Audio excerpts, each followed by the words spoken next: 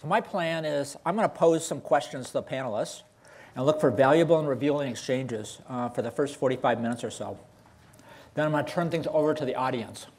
Now, I should actually warn you all the following. I was on a panel about 2 weeks ago. I had a lot of great questions. I would ask these questions, the panelists would answer something else. But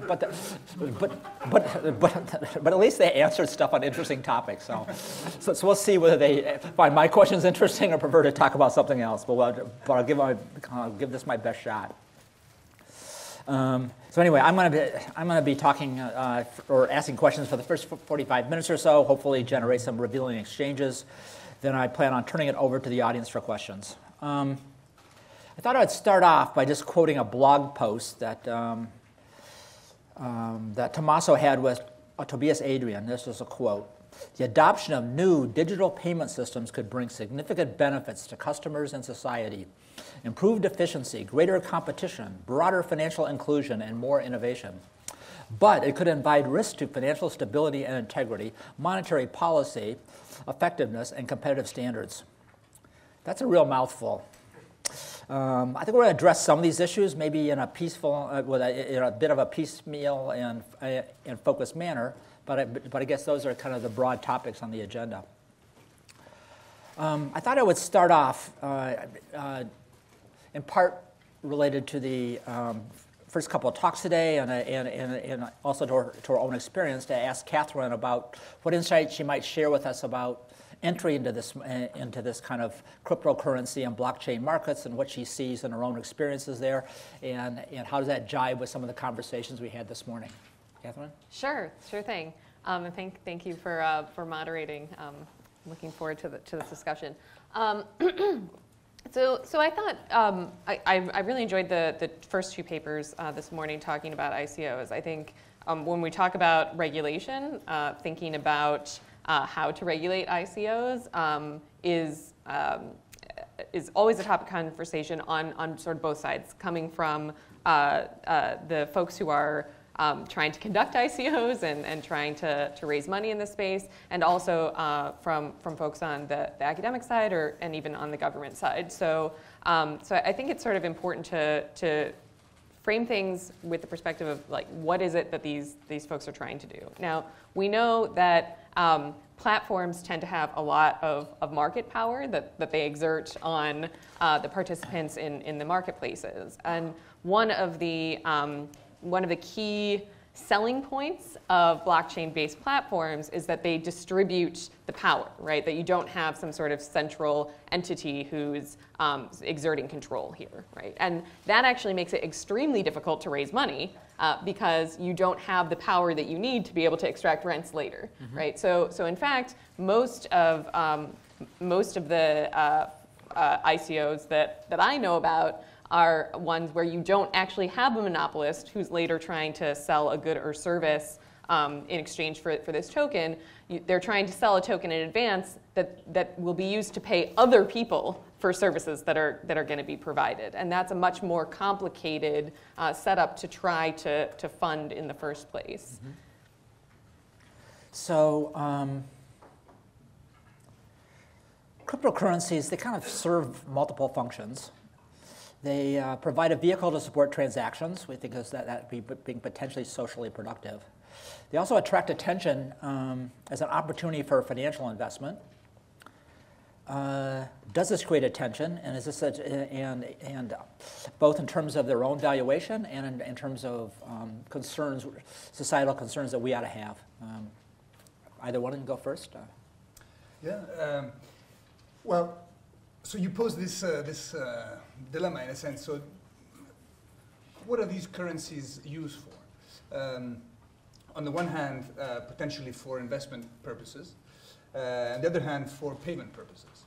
Mm-hmm. And those are two very, very different objectives. And you have, I think, very much a segmentation among the currencies in their design along these two lines. Those that offer more volatility would obviously be more interesting as a vehicle for investments. And then you have this new class of assets called stablecoins, which, of course, everybody's very interested in now, which do exactly the contrary. limit volatility as much as possible relative to an existing unit of account. And that is something that we find very interesting at the fund. Essentially, the tokenization of fiat currencies. And we can think about almost an exchange rate between the stable coins and a popular, widely used unit of account. And there are various schemes to try to limit the volatility of that exchange rate. That is that's the basis of the value, really, the use value of these stable coins. Maybe we can speak more about that in the discussion, perhaps. Okay. So yeah, so I think that it's stable coins and their development over the coming years are going to be really important for the real utilization of the underlying technology. So as you say, having a lot of exchange rate risk or a lot of volatility in a token makes it sort of not a very attractive means of payment, right? And if the purpose is to facilitate market activity, if we're trying to get folks together who are going to buy and sell from one another, then having something that's very volatile is not very helpful. Another layer that I think is important to add is that in addition to sort of distributing power on the platform level, utilizing smart contracts to sort of automate some of the payment is another component that has the potential to provide value, or is sort of maybe a key promise of the technology. But if you have a contract that's going to be sort of executed over time, or you might have a lag between when the funds are paid into the smart contract and then when they're ultimately paid out, then the more volatile the currency, the bigger a problem it is. So I think that it's going to be really important to see the development of those stable coins, and potentially, I'm sure that you'll have more to say about it, but potentially government has a role there to make sure that that technology can be used effectively. So let me follow up a little bit on that. So issues about what determines the fiat money valuation. Fiat money is a quintessential notion of a speculative bubble. That notion of it can make its values potentially fragile. On the other hand, what insights are different about this cryptocurrency realm to what we already think of when we're thinking about issues related to fiat money more generally? What's special about this, or we just think about this as some other form of fiat money with the same type of issues in terms of exchange rate determination and the like? Yeah, I think that, ironically, when you think about the adoption of stablecoins, adoption will be high to the extent that stablecoins are similar to money, similar to existing forms of money. Yeah. And but they have, so we can think about the store of value function and then the means of payment function of these stablecoins. So in terms of this, and I think it's important to think about a hierarchy here. If you have a good store of value, if you are a good store of value, you may have a chance of being a widespread means of payment. The other way around is harder to think about. If you're not a safe store of value, you will not be held for even that small second that is needed in order to participate in an exchange. So in terms of the store of value, the stablecoin has to be very similar to the established unit of account, to fiat currencies. In fact, that exchange rate should be as close as possible to one. Then we can think about the value of the stablecoin. Let me just interrupt you there. So when you talk about that, do you have in mind explicit backing? Or, yeah, so there are various schemes in order to ensure that exchange. Yeah. And essentially, these schemes rely on the backing of the stablecoin with an asset that is stable and liquid. So there can be a whole range of assets. The most stable and liquid assets would be central bank reserves. So we can think about a class of stable coins that are fully backed, so coins that are fully backed with central bank reserves, that are especially liquid especially safe. Then we can think about the next class of stablecoins, which would be backed with government securities, perhaps CDs of highly rated banks, and so on and so forth. So we can think about a spectrum of assets in terms of safety and liquidity that back these stablecoins. I think it's very important to think also about the type of contract that this stablecoin represents. So do you, as holders of this stablecoin, have a claim on the underlying assets or on the issuer, or not? That's bound to be very important.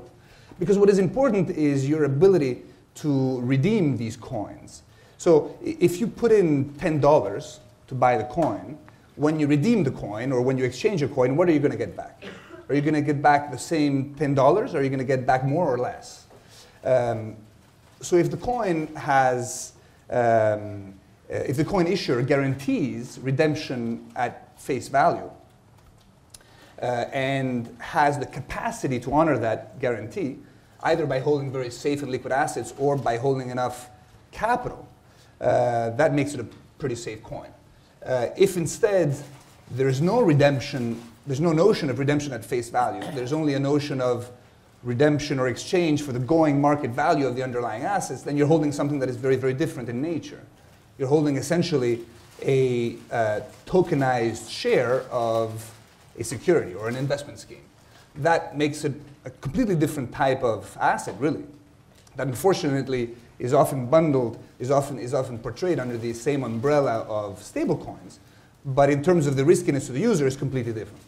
And in fact, I guess we'll talk about this later, but also from a regulatory standpoint is completely different. So one piece that I would sort of add on to this or draw out of what you said is that it matters both whether the value of the coin has potential to go down and also whether it has the potential to go up. And if we're trying to issue some sort of currency that will be used to buy stuff, then it's actually important that the value doesn't increase too much, so the purchasing power isn't going up, because then people want to save it instead of spending it. So this is a result. So actually, I will give a shout out to Josh Gans here in the audience. I absolutely love Cathy and Gans. So this is something that, in my experience with clients, with investors in this industry, folks don't understand that if you have a coin that has too much appreciation, it will not be used as a means of payment. And so that creates a big challenge for folks who are simultaneously trying to launch a platform where you have a marketplace and folks are using this coin to buy and sell goods and services, but also you need to somehow raise the money to be able to launch that platform in the first place. And so most of the folks that I've talked to in startups and also investors that I've talked to in the space want a coin that's going to appreciate over time, but obviously that can cause serious problems if you're actually trying to get a functioning marketplace. Absolutely. I think it goes back to Lars's, your initial view of either an investment coin or a payment coin. Yeah. So we have for many decades thought about exchange rates and theories of exchange rates and characterizing empirical behavior of exchange rates and like this. Issues about cross-currency speculation come into play and the like. And the relative price of these exchange rates is an additional source of volatility as well. To what extent do issues like this carry over? To what extent the insights we know from exchange rates of existing of kind of fiat currencies from governments is going to carry over to this space of trying to understand the relative valuation of the various different cryptocurrencies or maybe more narrowly defined entities here? Right. So I think that in my mind there are two notions of exchange rates. One we already discussed is kind of the exchange rate between the coin and an established unit of account. Right. That can be dealt with with the design of the coin. And then, of course, there's the issue of the exchange rate with other fiat currencies. And to the extent that a stablecoin is perfectly anchored to an existing fiat currency, then of course the exchange rate with other fiat currencies should follow more or less the same dynamics. But one thing I've been starting to think about, I don't have any answers, and maybe we can speak about this together, discuss this together, is the market structure. The market structure may change. We have very, very efficient platforms to trade fiat currencies, CLS, etc. The question is what type of platforms or what type of market structure exists to trade tokens, assuming that these tokens are perfectly anchored to existing fiat currencies. And if this infrastructure is much more fragmented, we may get different pricing and potentially arbitrage opportunities with the trading of fiat currencies, with the exchange rate of fiat currencies. So I think this is an open question, but we should think harder about the market structure and the fragmentation of the trading of coins across currencies. Okay. So Tommaso, I'm going to pick on you a little bit. In this blog that you wrote with Tobias Adrian, there's a couple of statements there I'm going to lift out of context, no doubt, but I'll do it anyway. You say that banks may lose their place as intermediaries, but they will also have incentives to compete. These are things that, at least in your blog, look like there might be potential problems, at least issues. So banks may lose their place in terms of intermediation, or also they're going to have to make some important adjustments. Weaker currencies could face threats. Local currencies should be shunned in favor of what's called stable coins. I see these, and why isn't competition good here?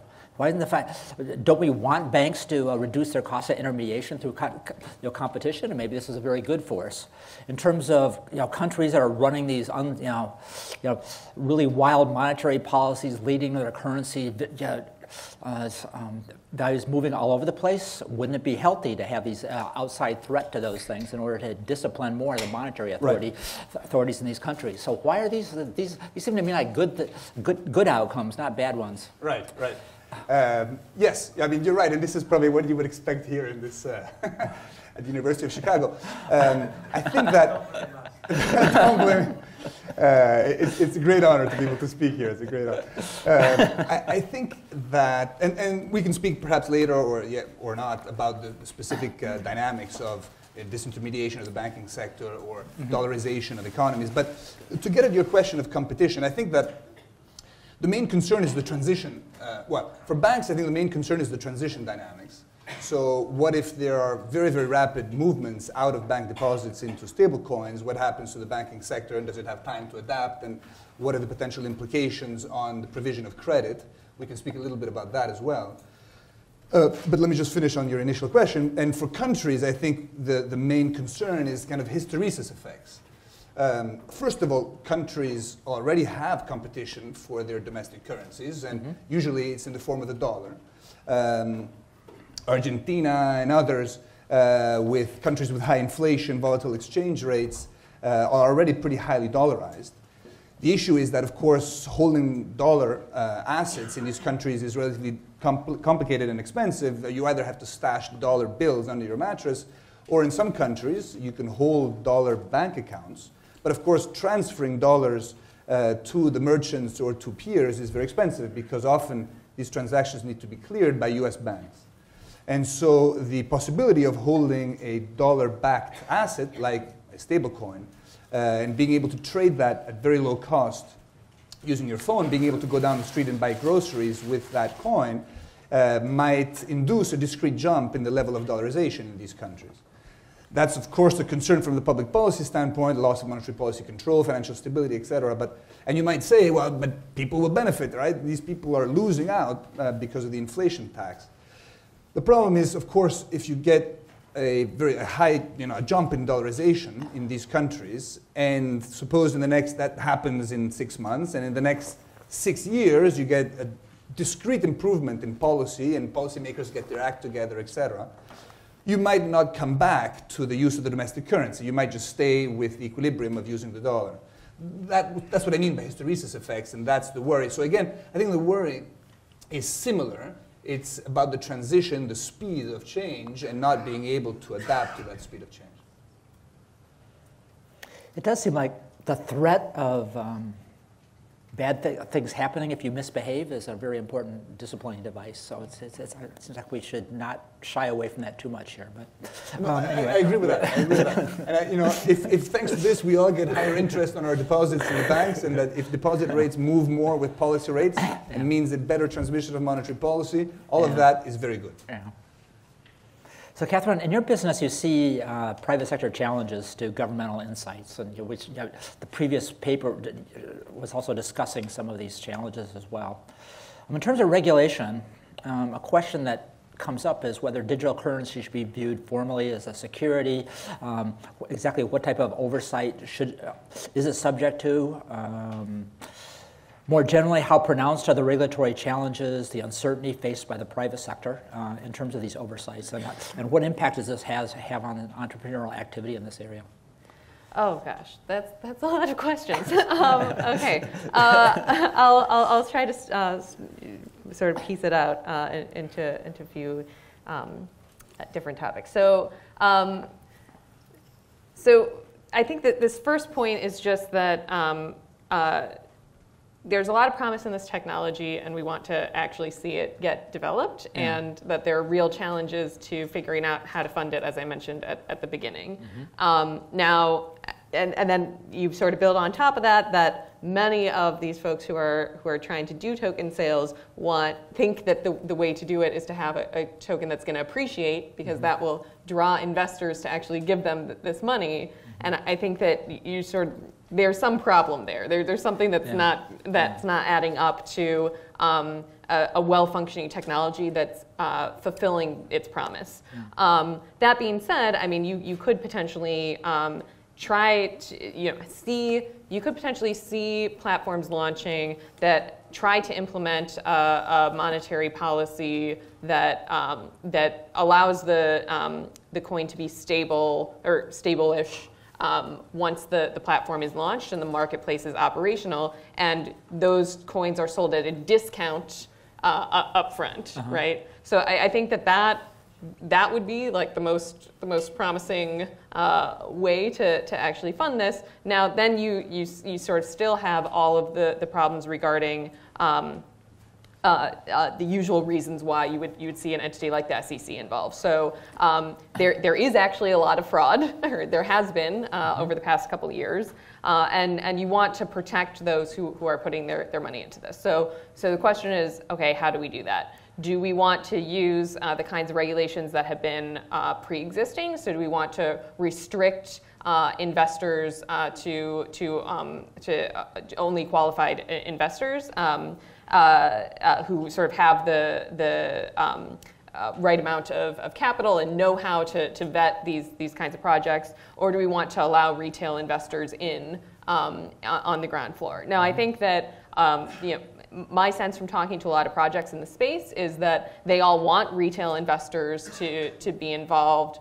I won't say all. I would say many of them want retail investors to be involved. And I think that the rationale behind that is that, well, I want folks to participate in the market that I'm launching, and so it's important to get the tokens or the coins in the hands of those consumers. So I want these to be retail investors as opposed to larger investors. But I think that there's a lot of anecdotal evidence, at least, that should make us concerned about the ability of retail investors to discern between real projects and projects that are fraudulent. So I think that I certainly think that there is a role for government to step in, and that having government play that role can be beneficial for the real projects, or the projects that are actually attempting to push this technology forward.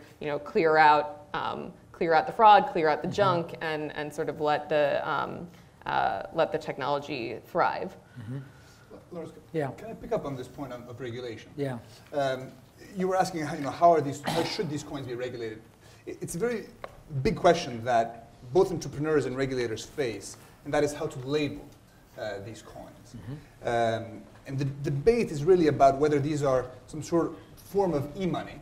So not every jurisdiction has a notion of e-money, a legal notion of e-money. The US doesn't. Europe does, for instance. The Euro area does. Is it e-money or is it an investment scheme? And if it's an investment scheme, is it a security? Is it a commodity? Is it something else? How you label these coins makes a big difference in terms of then how you regulate them. And of course, how you regulate them makes a big difference in terms of adoption. If you're a security, it's going to be very difficult to trade the token between peers and certainly across borders. One of the big reasons for these coins is to be able to facilitate payments across borders, which are very expensive and slow, etc. And if they're securities, it's going to be very difficult. I think the test is, it comes down to what we were saying before, is kind of this notion of the exchange rate, no, between the coin and an established unit of account. So if your coin is denominated in a unit of account, has a face value in that unit of account, and the redemption is, there's a guaranteed redemption at face value, it's e-money. Essentially, the risk, any risk, is borne by the issuer, not by the holder of the coin. That's e-money. That is treated, from a regulatory perspective, in a very different way than if it were what we call investment money, which would be that you are denominated perhaps in an existing unit of account, perhaps in something else. Your denomination may be an ounce of gold, or maybe a basket of currencies. Then the question of redemption there is, when you redeem, what do you get? Well, you get the underlying value, the value of the underlying asset, which moves around, which is volatile. And that's much more of an investment product. So you can see that design of these coins is going to be very, very important for how they're labeled. How they're labeled is going to be very important for regulation, and regulation is going to be very important for adoption. There is an acute need, I think, for greater clarity in terms of how these coins are labeled. What are the criteria? What are the relevant criteria to label these coins, either as e-money or as investment schemes? It's, I think, a responsibility of policymakers to act quickly and across countries provide a clear definition of those criteria so that entrepreneurs can also figure out how they're going to design their coins. And how that will drive adoption. So, a couple of things come to mind when I'm hearing you talk about this, about regulation. One is, many decades ago, Milton Friedman was writing about monetary policy, and he started talking about long and variable lags, and we should design simple policies because we didn't fully understand the monetary transmission mechanism. If we tried to overstate our knowledge base, we might cause more harm than good. I'm also reminded of the financial crisis when it first happened. I would go to conferences, and there'd be central bank research people there, and they'd say, well, this is a really complicated problem, how to do this financial regulation. Therefore, it requires complicated solutions. Is this another place where yes, it might be a complicated problem, but a complicated solution might actually get in the way, as opposed to so what's really feasible here in terms of the regulatory process? I mean, it's nice to look to the government to solve a bunch of problems, but is there a way to do this that doesn't really overstate our knowledge base and is actually feasible for governments to do? Right. Yes, that's a wonderful question. You don't get such depth of questions in most panels. I think that you are right. This is it's this man over here. Yes, I think you're right. And the complexity in regulation comes from these coins, of course, being available across countries. But also the ecosystem that is necessary to have these coins put into place. So the ecosystem consists of, and the ecosystem is a variety of entities that are legally different. So you have wallets, you have exchanges, you have market makers, you have the issuer of coin, you have where you deposit the coins, etc. How do you regulate all these entities? Who is responsible for governance? Who is responsible for compliance with AML/CFT, etc.? Not only across these entities, but across countries. Extremely complex regulatory problem. I think one of the justifications for central bank digital currencies may come from exactly this idea of how do you simplify things. So there's a whole debate, and you know, some among you here in the room have been prime contributors to this debate on central bank digital currencies, and there are various ways to do this, right? One way is for the central bank to pick a technology, issue the coin, regulate it, interface with customers, put out a 1-800 number that customers can call if the coin goes wrong, et cetera, et cetera. Pretty expensive, pretty risky for the central bank. Another way is what we've coined synthetic central bank digital currency, which would be let the private sector innovate, let the private sector create the coins, interface with the customers, et cetera, but require the coins to be fully backed by central bank reserves. And if you do that, you essentially create a structure where the holders of the coin are nearly holding and transacting in a central bank liability. Nearly because, of course, they're doing so through the intermediation of the coin issuer, but you can isolate the coin issuer from, you can isolate the holder of coins from bankruptcy risk through trust mechanisms, for instance. So the holders are essentially holding and transacting in central bank liability, pretty safe, pretty liquid. From a consumer protection standpoint, you know, pretty clear, pretty straightforward. The central bank can require the issuer of coin to satisfy certain criteria, technological, safety, security criteria. Maybe that is a way to simplify the world and to offer users a very safe and very liquid digital means of payment. So, I think it's important just to add a little bit of clarification here, because there's two different concepts that we've been talking about throughout the conversation, and they aren't interchangeable. So one is sort of thinking about stable coins and how we can facilitate them and how they should be regulated. But that's different from sort of the investment piece, right? In particular, you can't have a fully backed stable coin that folks raise money off of, right? So you can't, you know, add up to one, right? We have a problem there. So and many of the parties that conducted ICOs over the last 2 or 3 years didn't, you know, there's no backing of anything, right? And there's no guaranteed claim on anything, right? So the coin is supposed to be used eventually, hopefully when a platform actually launches, and you'll be able to bring that coin to pay some third-party vendor or to pay some miners on that network, but you don't have the right to any particular redemption value or any claim. And so certainly these two things need to be regulated much differently. And you know, I think it's still a bit up in the air about you know, what should a digital currency look like, and should these two things be allowed to coexist together? Is there a role for each of them? I don't have an answer to those questions. Okay, that's fine. So let me follow up on something here. So, and again, let me just to get us going, to quote something from your blog that says, policymakers must reinforce consumer protection in order that customers' funds be safe and protected from the runs.